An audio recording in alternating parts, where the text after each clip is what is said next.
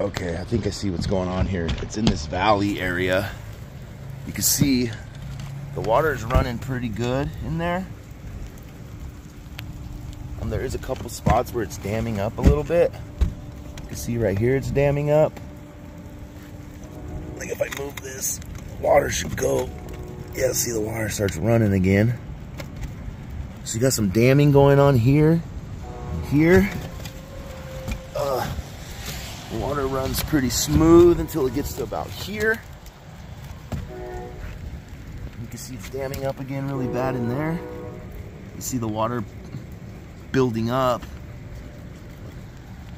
And same thing down here. Some major damming. Oh gosh, so slippery. In here too as well. Not sure what that is. Get that out of there.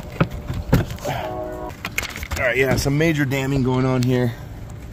So I'm gonna recommend a roof maintenance. Yeah, you can see the water's puddling up right here in the valley where it should be rapidly. So what's happening is the water's ponding and then it's working its way off of the metal valley pan. So I would recommend a roof maintenance. Come through, we'll secure and seal all of the roof jacks. We'll open up all the valleys here. We'll take all the, let me back this up. We'll take all these valleys out, open them up, expose the 24-inch valley pan, clean out all the debris, make sure the channel lip is correct. We'll go ahead and do that same thing here. We'll replace any tile that we find that's cracked or chipped. We'll add some more lead flashings, some lead flashing to these ridge transitions and these peak transitions here as well. We'll add lead flashings. All of the roof jacks we'll go ahead and reseal and secure. We'll remove any chipped tile or broken tile, like there's a chipped tile. This backside's got quite a bit of chipped and cracked tiles. As well as the peak transition also needs some lead flashing. Here, this is showing lots of holes. You got some damaged tiles here, which this is what's causing the kitchen leak. This is all bad. This doesn't look good over here.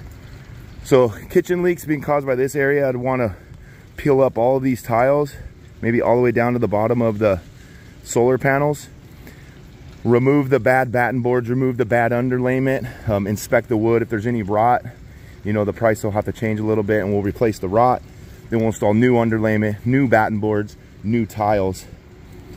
As far as the middle bedroom,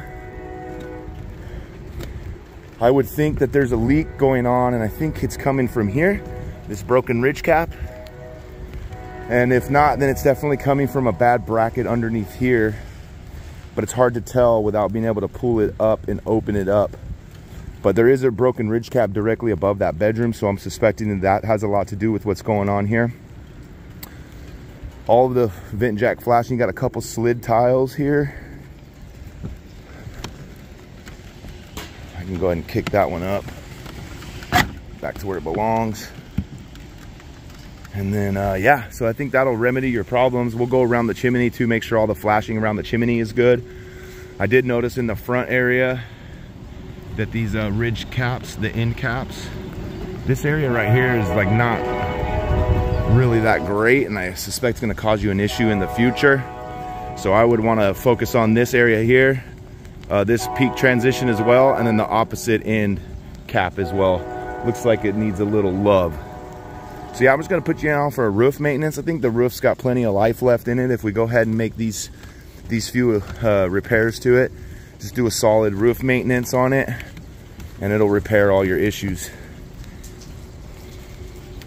Also notice the gutters are in really bad shape, so I'm not sure if you're interested in getting new gutters, but that would be something I would recommend. These plastic gutters do okay, but we have 6-inch seamless gutters that we install, so let us know if you're interested in getting that.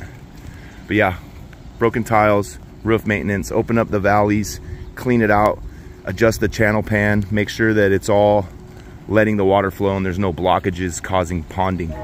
And then all the ridge transitions need to be lead flashing right there. And then the two opposite sides, there's 2 valleys here.